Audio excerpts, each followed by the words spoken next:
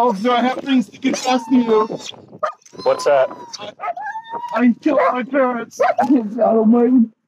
Please, God, save me. It's better to be with you. I'm scared. I'm very frightened. Okay. I'm very frightened. Use me as a political pawn for him to get a step up at the UN. He works for the UN? Pardon? He works for the UN? He worked. He's dead now. I killed him. When a man is pulled over in Avon, Ohio in the dead of night for a driving infraction, police are shocked by the unsolicited confession he has for them. In the midst of frantic, grandiose rambling, he chillingly reveals that he has committed murder. Even more shocking was his identification of the victims, his own parents.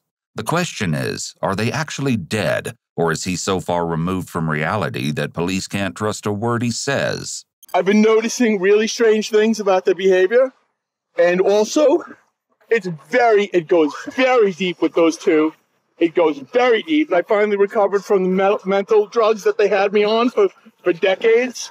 They had me on neuroleptic drugs. They locked me up over and over again for trying to be normal. On February 2nd, 2019, police receive an unusual 911 call. A shopper reports that he saw a man who was acting strangely get in his car in a Cabela's parking lot and drive off. The problem was, it was a cloudy night at 9:30 p.m., and the man was driving with no lights on, no license plate, and a missing tire, sending sparks behind him into the darkness as he drove on the rim. An officer reported to the scene to pull the driver over. It seemed like it would be a simple case. Perhaps it was a drunk driver or someone who'd abused substances behind the wheel. As he approaches 53-year-old Robert James Rath, he has no idea how delusional the man before him really is. Shut off the car. 47 station. 147 now. Shut off the car. You hear me? Shut off the car.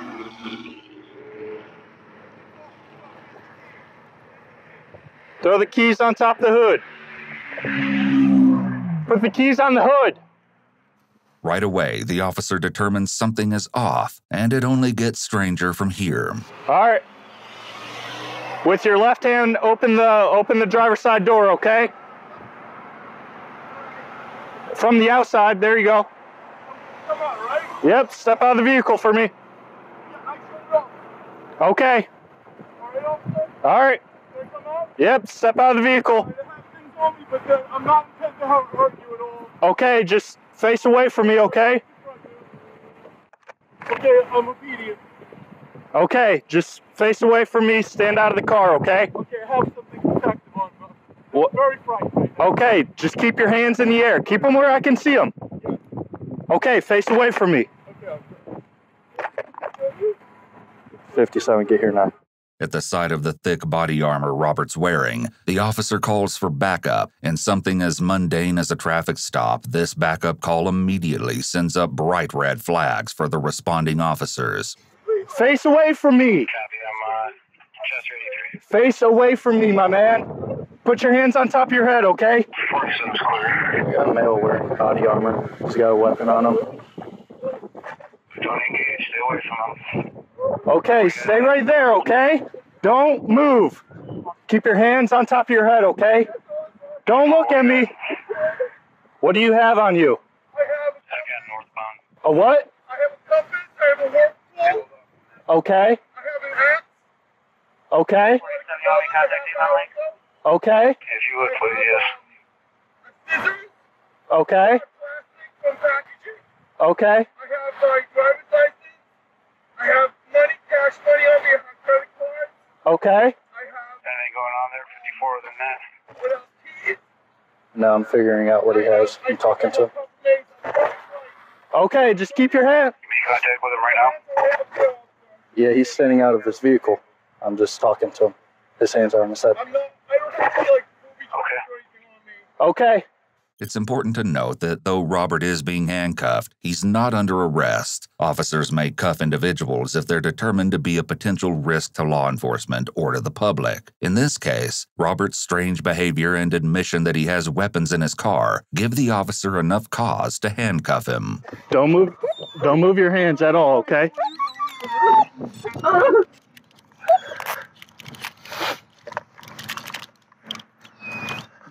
Officer, I have things to confess to you. What's that?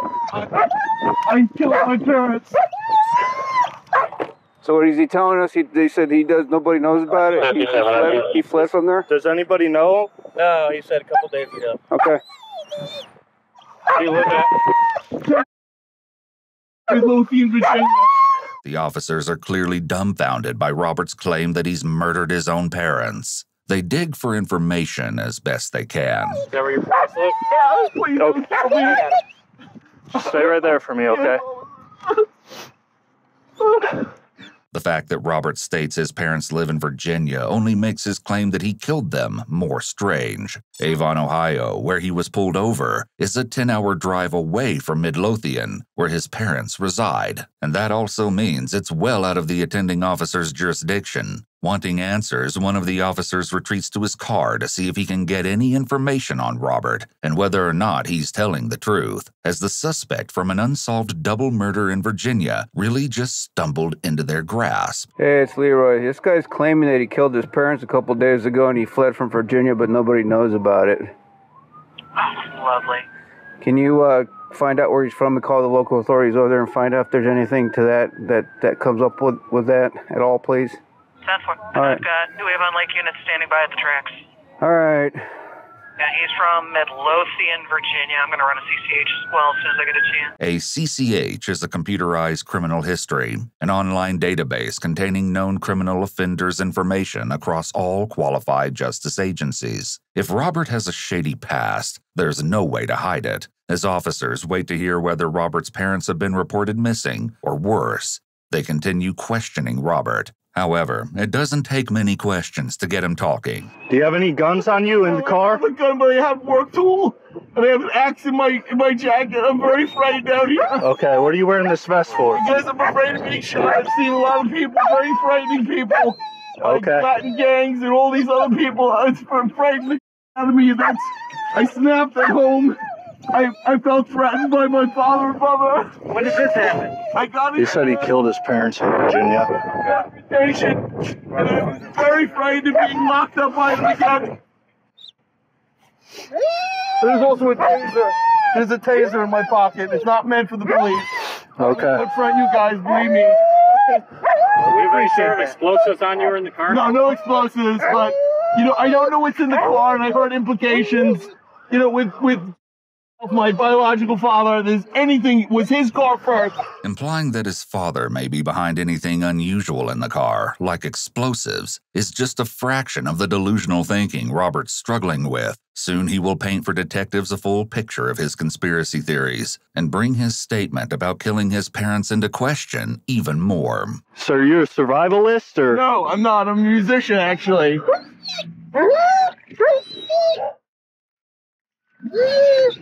Keep this taser in mind. Much like the axe, there is an unbelievable story behind it, one that will soon be revealed. How many more weapons do you have on you? I want to count them right now. Where was that axe at? The axe is inside, on the left side, inside the green field jacket. Robert, how'd you end up here? Running away from trouble. Okay. Do you know where you are? To Canada to see my nephew. Okay. Do you know what state you're in? This is Ohio, right? Yes. Do you know where at in Ohio you're about? Now, either Lake Erie or near Kent State. Okay. Well, you're I'm correct. actually lost, and I don't know how to get out of this bungle. I wanted to get far enough away, and, there's no way you can evade the police. I work with computers. I know that there's no way to evade factual truth. You still got axes and a knife on them. All right, let's get one. All right, Robert, we're going to lift you up, all right? All right. We're not going to hurt you. All right. Ready? All right. 1, 2, 3. Go to your knees. Roll them on the side. Bring your knees up. Roll on your side, buddy. Bring your knees up to your chest there, all right? All right. This one. There we go. Now roll up. Now roll up. Roll up to your knees. Up here. All right. That's cool. All right, wait. You roll me forward. I'll go on my knees. You don't got to go. You're okay right where you're at. Stay right there, okay? I'm more happy to be in your custody. I'm terrified of being shot out here by all sorts of strange gangs and all this stuff that goes on in this country now. Any needles on you? No needles. I had a mechanical pencil that it's like a needle. Okay. It's in the car. All right, no problem. The officers are clearly a bit more concerned about Robert's mental state than they are about the mechanical pencil in his car. As you're about to see, his mental state will only become more concerning and disturbing. The license plate is in there. I was afraid of people spotting me who were like gangs. No problem. All right. Was putting out these signals on his iPad, and I don't know, God knows where he's connected to. Has he hurt your parents? Yeah. What'd you do? I killed him. How'd you do that? I got into get him a up. confrontation. Stand up, man. Yeah. All right, stand up. All right. I'll tell you, if you want me to, I can tell you what happened. Making contact with his jurisdiction to find out if it's natural, what you call it.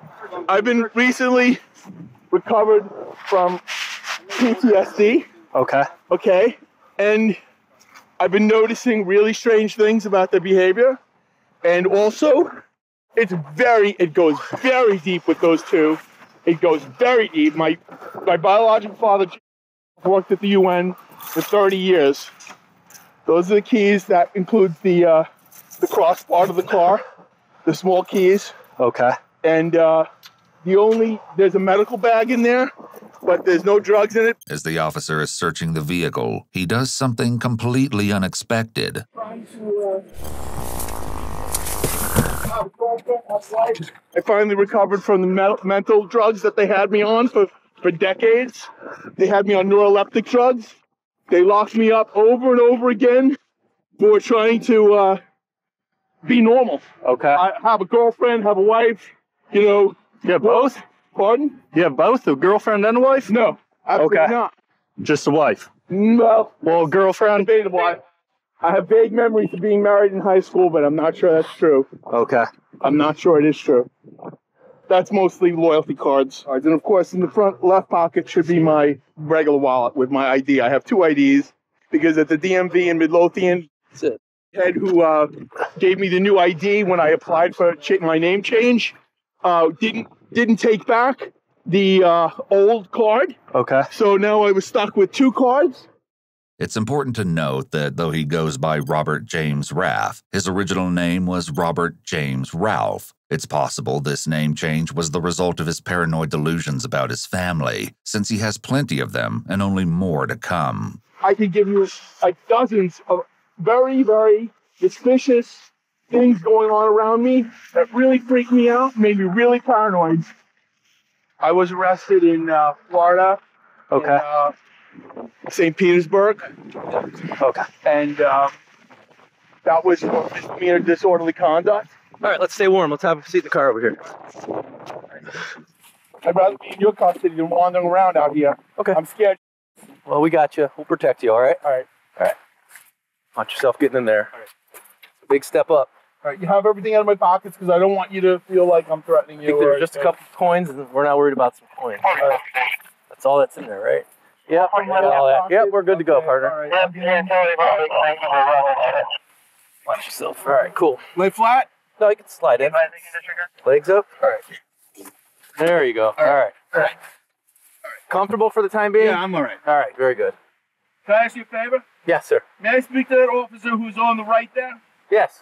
I have something I want to tell him, piece of information. He wants to ask you something. Give me a second, okay? Wants to tell you something. The officer that Robert requested is actually the original officer who pulled him over. It's possible that he felt some level of connection and safety with this officer, a level deep enough for him to reveal some startling information. I mean, whenever you get a chance, I'd like to tell you something I think is key. Okay. And that is that I think that I felt very, very frightened that my parents were setting me up to be killed to collect insurance on me. Okay. And I heard things said sideways and from upstairs on the second floor. Okay. And it involved, there was I went through a lot of traumatic as a child. Okay. And it's becoming more clear to me in the last year, since about December 2017. Okay. Even though I've been in recovery for a long time, I've been battling mental problems for most of my life. Uh-huh. Most of them inflicted by psychological torture that subjected me to. Okay. There's no evidence that Robert's father ever subjected him to any torture or abuse. In addition to the claims of torture, Robert takes the accusations a step further. He subjected me to extreme, as a child, things that are coming back to me now. Okay. And he used me as a political pawn for him to get purchase. In other words, to get a step up at the UN. Politically, he used my He works life. for the UN? Pardon? He works for the UN? He worked. He's dead now. I killed him. You killed him too? I killed him. Where is he at? He's dead. Okay. I tell you, the thing is, one of the most harsh things is I've become almost dysphoric with who I'm actually related to. Okay. Because things don't match up. Yeah. Who's who around me? Okay. Doesn't match up. The behavior, the motivations, or the senseless abuse that I've taken my whole life, and the manipulation and things like neuro-linguistic programming were used on me. Okay. A lot of things have been revealed by my memory, and actually getting away from psychoactive drugs like profenazine and risperidone have actually helped me to really recall some of the trauma that I've gone through. Okay. I started to put together connections and motivations.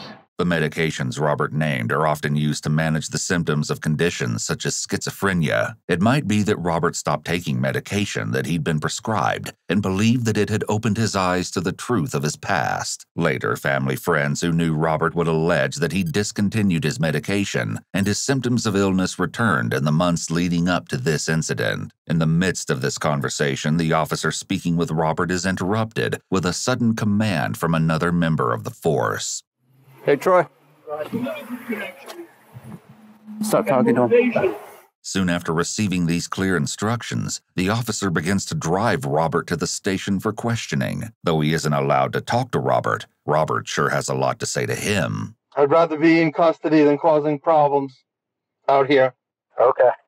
After a while, you've been through so many lies with people who are supposed to be professional, people posing as psychiatrists and so on, that eventually you don't know who to turn to and you just react and then run. It seems like there's no good solution. There's no good thing to do. And, I've been feeling really, really threatened, really frightened now that I'm putting things together for myself and understanding what's been going on that I haven't been really fully conscious of. And it's not an excuse. It's not good. I understand. I've never seen anything so atrocious as this area of Ohio. My God, I can't believe that this country's like this. I can't believe it. It scares the living out of me. Robert, do you have a cell phone? Yeah, I smashed it. It was an iPhone 10. I've had too many mobile phone numbers in the last year, like since about December 2017. Okay. I've had really bad suspicions of things going on with my own digital communications. I think only recently I've started to realize how my own search to find out what happened to me when I was younger, how it's been used, I think, for really nefarious things. And it scares the living out of me. I'm really frightened to find out what's been done with my own stupidity. I've been like a total victim my whole life, but it's not an excuse. But did Robert actually do anything that he needed an excuse for? Before the officer left for the station with Robert, everyone on the scene learned the truth from a single phone call that changed everything. Yeah, Leroy, what's up? Oh, really? Okay. Hey, he's telling the truth. He's telling the truth, he did it. So he told us that he had just killed his parents in Virginia. Went ahead and made contact with his jurisdiction, and sure as hell his dad's dead and his mom's missing and the car's gone missing. And he's a suspect in the case, so we have him in custody currently. Well, we're not charging him with anything currently, but they definitely said that he's a person of interest, so I have Detective Bergen coming in to assist us with this one. Did he say he had a gun? No, he didn't say anything about a gun. He's been pretty honest. So when I got here, what did he say? Something about killing his parents or something? Yeah, we just confirmed that, so. Yeah? Yep. Really? You just found him, huh? Based on our call down there? Yeah. Holy smokes. Holy smokes indeed. Just hours before Robert was arrested in Ohio, authorities in Midlothian, Virginia reported to his parents' house for a wellness check. When they arrived, they discovered Robert's father's body. He'd been decapitated. It looked as though the weapon he'd been killed with was an axe, perhaps even the very same axe Robert still had with him when he was arrested. His body was hidden beneath a rug and his head was stuffed in a nearby trash can. After serving for years in the United Nations and caring for his family, it was an utterly tragic and unjustified end. Robert's mother was missing, though after his confession the morning of February 3rd, officers finally knew where to look for her body. With Robert's instruction, they discovered her body in the garage of the home. We aren't sure why they didn't look there prior to his confession, but it wasn't until after his arrest that her body was found. She'd been tased and beaten before being shoved into a box. It's likely that the very same taser found in Robert's car was the one he used on his mother. Not only was she a dedicated mother, but she worked in the psychiatry department of a major hospital. In early January of 2023, Robert pleaded guilty to killing his mother, but pleaded not guilty to the murder of his father by reason of insanity. This is possible as each killing is a distinct crime under these circumstances. Insanity, even in an agreed plea, has to be proven by the defendant with clear and convincing evidence. Ultimately, he was sentenced to 40 years, with 38 years suspended in a state mental hospital. His mental health and progress will be evaluated on a yearly basis to determine if he should be released with conditions or remain hospitalized.